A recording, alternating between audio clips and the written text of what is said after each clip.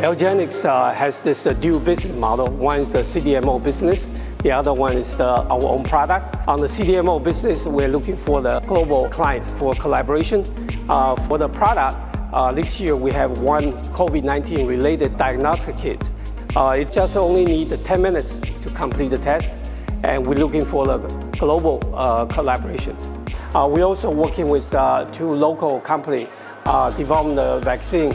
Those vaccines also is based antigen-based vaccine.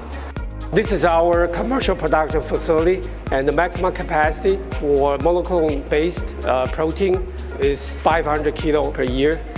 We expect this facility will be inspected by FDA in 2021 Q3. EirGenix has 6 products in development.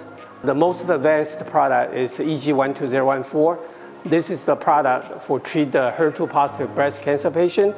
We expect the final result will come out early next year.